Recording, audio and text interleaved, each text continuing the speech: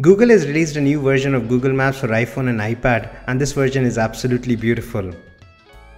The app offers an amazing mapping experience, plus this is for the first time that you can actually download Google Maps for offline use to your iOS device. Now this is an extremely helpful feature because if you're planning a trip to some location where you're not sure whether you will have proper network connectivity or not, you can pre-download that area of the Google Maps to your iOS device and use the maps even if there is no network. Now the only problem is that downloading Google Maps on your iOS device is a bit tricky.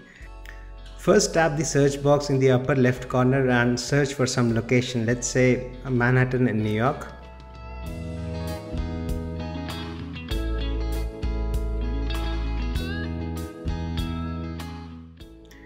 Once the place shows up on Google Maps, just zoom into the area that you wish to download on your Google Maps. Now remember that you should not select a very large physical area because Google Maps for iOS doesn't support caching a large area at this time, so just select a very specific small area.